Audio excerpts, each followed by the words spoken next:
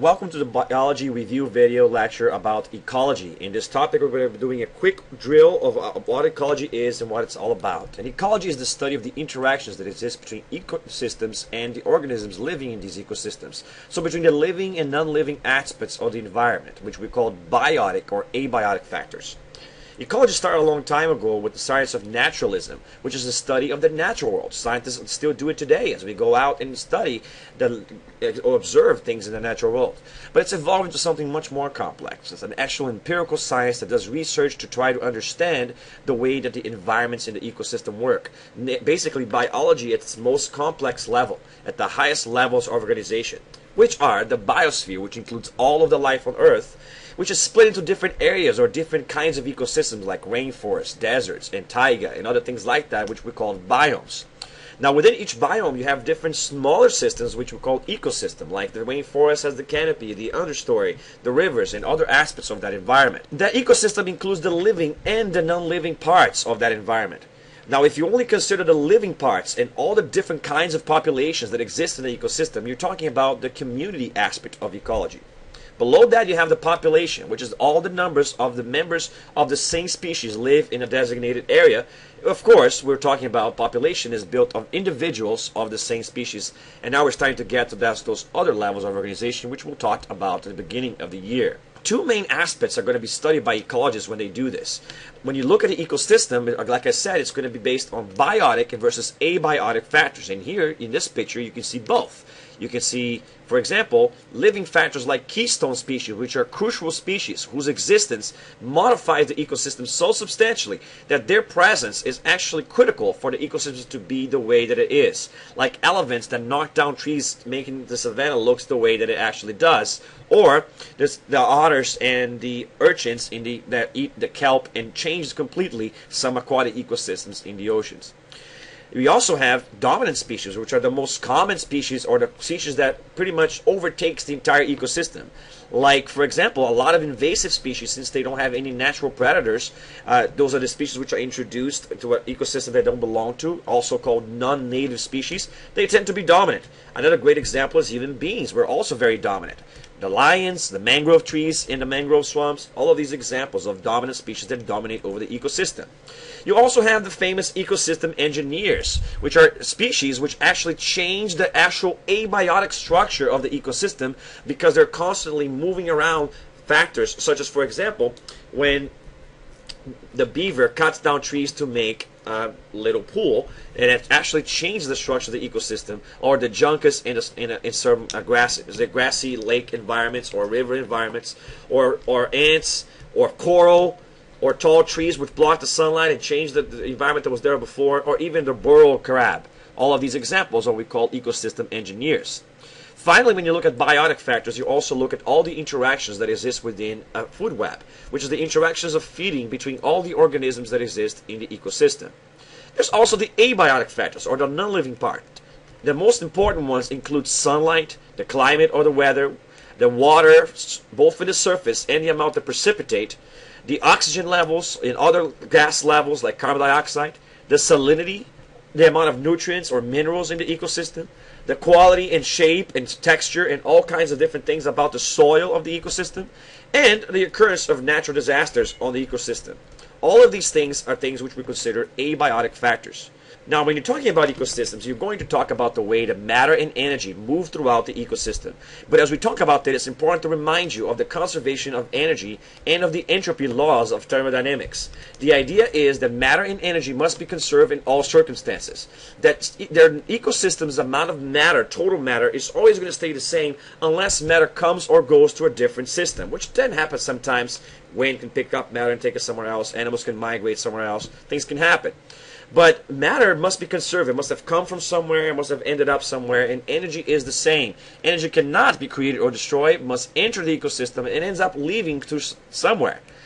But also important that every time that energy is transferred, whether in the form of matter or whatever you're doing, some of the energy becomes more disorganized with time. And that's a very important concept of ecology because it's a reason why food webs are going to be limited. And we'll talk about that in a second. energies of the Earth comes from two major sources. The minor source is going to be the Earth's core, which is still hot for a lot of reasons, including radioactivity, gravitational compression, leftover heat from the formation of the Earth, and other processes which are geologic. And these things are important because they'll cause plate tectonics, earthquakes, mountains, and all of kinds of stuff which will change the faces of the ecosystems. But the majority of the energy of the sun in almost every single ecosystem on Earth ultimately comes from sunlight. Sunlight is the source of all the energy of Earth. And a very minority of the sunlight actually ends up being absorbed by the land, especially by life forms. In fact, if you consider the fact that plants only absorb the visible light spectrum, and not even all of that, that means that only 1% of the energy of the sunlight that actually hits the plant actually being absorbed into the ecosystems. But by then, most of the energy was already reflected by the atmosphere, by the water, by the land, and a lot of other things. So these organisms which will do this capturing of this energy available either from the core of the Earth or from the sun through processes which we call production are called producers or autotrophs because they can make their own food. That's what troph means. Other organisms that must consume food are called consumers. Now, the most common types of processes to make production is photosynthetic food chains or chemosynthetic food chains. The photosynthetic process is when producers use the energy of the sun to trap energy into matter, organic compounds which are complex. So it increases in complexity of life at the expense of the energy of the sun, and in that way entropy is observed and it's actually allowed. You're not breaking the law of entropy. You're increasing order, but at the expense of the disorder of the universe. And that's coming from the energy of the sun. And the majority of the ecosystems on Earth will be based on that. Though some ecosystems at the bottom of oceans, near hydrothermal vents, which are based on compounds coming off the volcanoes, and have bacteria which work on that, are going to be called chemotrophs, and they do not need the sunlight, and they actually would live even if there wasn't sunlight on Earth, most likely. But in most ecosystems, there's going to be a cycle between photosynthesis and cell respiration in ecosystems, where photosynthesis will produce the energy or at least store the energy from the sun into these organic compounds, which are called carbohydrates, for example. And then cell respiration does the opposite and ends up burning that same energy that was storing the glucose and releasing it for the animals to use later on. By the way, remember that plants will also do this because only the leaves, actually only a small part of the leaf can actually do photosynthesis. The rest of it must breathe just like you and I do in order to maintain its life form, and the rest of the plant must rely on the sugar that those few cells actually produce. But cell respiration and photosynthesis are kind of like the opposite of each other. You see their formulas on the screen. And when a cell respiration releases the energy that photosynthesis stores, and the balance between the two of them is what maintains the powers of ecosystems. Now, there are three main kinds of photosynthetic organisms that you need to know about. The most ancient kind is called the cyanobacteria. It evolved first, and all other kinds of autotrophs are related to this original cyanobacteria, some of which are still around today. Now, these are bacteria which are capable of doing photosynthesis. Now, some of these bacteria, the theory is, became endosymbionts inside the cells of eukaryotic cells. And they're basically similar to these organelles called chloroplasts, which is inside of every single plant cell. So there are three kinds of life forms which actually do this. You've got a cyanobacteria, which is a bacteria. You have algae, which is a protist. And you have plants, which is a part of the plant kingdom. So three different types of life completely are going to be doing this process in nature, photosynthesis. And remember, of course, there's also chemotrophs, which do it based on chemical compounds. Now, in order for these producers to do these things, they will need to have resources from the environment. And these resources or nutrients, things that they need, include things like the sunlight, which is not really a nutrient because it's not really matter, but it's definitely required. In addition to that, carbon dioxide, oxygen gas, water, chemical compounds called macronutrients, which are very important for life, like nitrogen and phosphorus. And then other smaller compounds which are also important, like the ones which are highlighted on the left side of your table. All of these things will be necessary, and if they're going to be limited, it's going to limit the amount of productivity that an ecosystem can actually sustain. Now, some of that productivity is actually going to be limited because the plant doesn't necessarily capture all the sunlight from the sun. In fact, only 1% of the sunlight is actually captured, because the majority of the sunlight is not in the visible spectrum, and plants only capture the visible spectrum.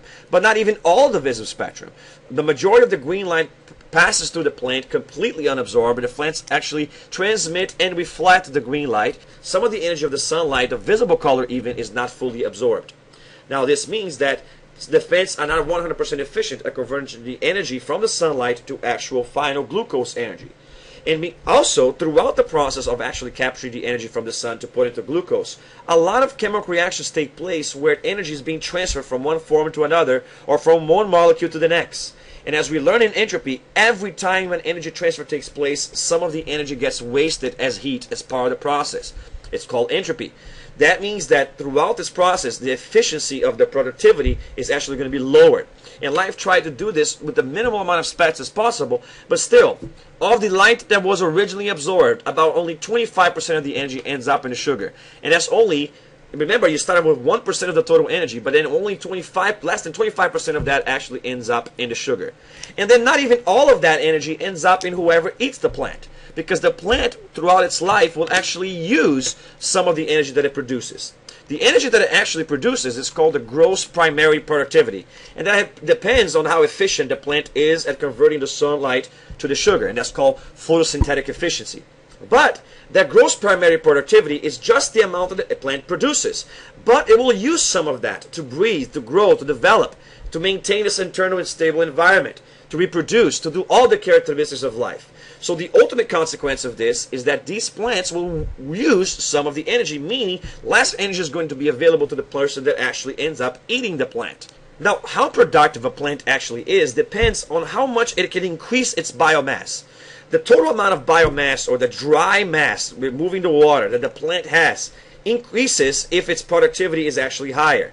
The bigger mass, or the more amount of mass the plant has, which is called, by the way, a standing crop, the total amount of mass of the producers in an ecosystem, if that's increasing, that's what's usually the determinant of how much productivity an ecosystem actually have.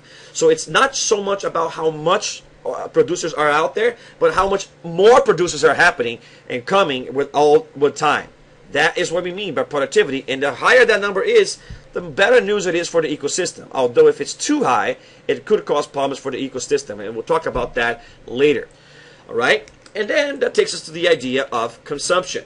Consumption is going to happen by organisms which are incapable of making sugar on their own, which are called heterotrophs, or consumers. There's 5 main kinds of these organisms. You have herbivores, which only eat producers, and that includes anything from a zooplankton, which is microscopic and only eats algae in the ocean, to large oceanic or aquatic mammals, to herbivores in the land. Then you have carnivores. Carnivores only eat other consumers. They never eat producers, and that's why they mix them up there. And this could be as small as a zooplankton again, or it could be as big as a lion or a large shark. And then you have omnivores, which eat both from producers and from other consumers, so they eat at several different levels of the food chain. Now remember, when we talk about the plants, about the fact that when they actually produce the sugar, they end up using much of the sugar.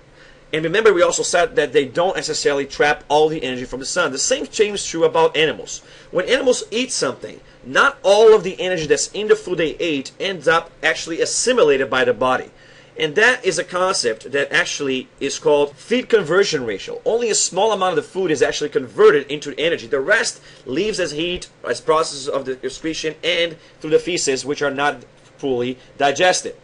Then, from the stuff that's actually assimilated, much of it is actually going to be used by the animal to perform activities. And that means that the animal also has a production efficiency the same way that the plants had.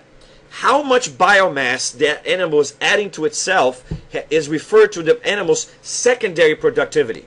And that means that's a limited amount to how much energy the next animal in the food chain is going to be able to get, because much of the energy that this animal did is going to be wasted by its own life processes. Not really wasted, but used up by its own life processes, or never even be absorbed. Okay? Now I'm going to stop the video here, and on the next video we're going to continue this brief review, where we try to consolidate the topic, and we're going to do that by talking about the ecological diagrams and energy efficiency in the food webs. I'll see you on that video.